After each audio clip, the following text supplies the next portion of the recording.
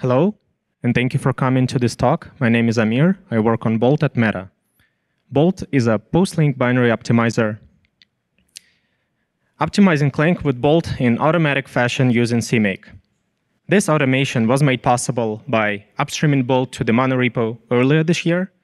We would like to thank everyone who supported it, helped with code reviews, the upstreaming process, and the merge. I added two CMake cache configurations similar to Bootstrap build and PGO build. The first one does a straightforward job of instrumenting the Clang binary using Bolt, using that binary to collect the profile while building one small LLVM tool, and finally, using that profile to optimize Clang with Bolt. The second one defines extra variables to do the same over PGO two-stage build. I used those CMake caches to produce optimized Clang binaries, and those optimized binaries were used to build Clang.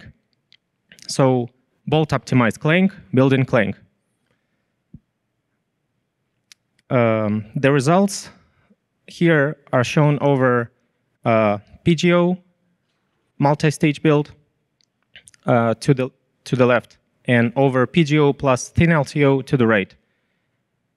The results are very similar in both configurations, and for recent Intel Core architectures, the speedup is about 10%, while for AMD, Intel Atom, and older cores, it's higher, ranging from 11 to 19%.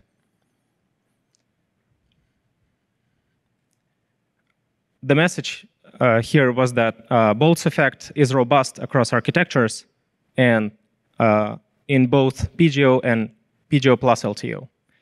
To put these numbers into perspective, here's how Bolt stacks up over PGO and thin LTO with Bootstrap built as a baseline. Not going into too many details here, the summary is that Bolt is as effective as PGO, and they work well together. These percentages are great, but what does it mean to have a 30% speed up on Broadwell with PGO plus Bolt?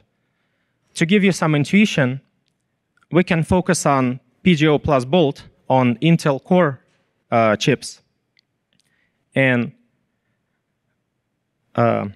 focus on a normalized metric, which is instructions per cycle.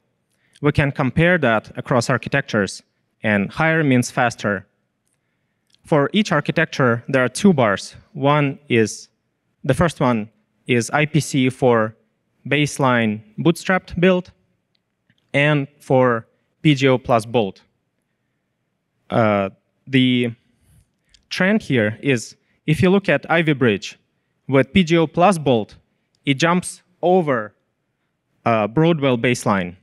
Same with Broadwell to Skylake, Skylake to Ice Lake, and Ice Lake with PGO plus Bolt jumps to the Golden Cove baseline level. To reiterate, on this workload of building Clang, Bolt is as effective as PGO, and both can be enabled with simple CMake configuration. That's all I have. Thank you for your interest, and I hope you will give Bolt optimized Clang a try in your next build.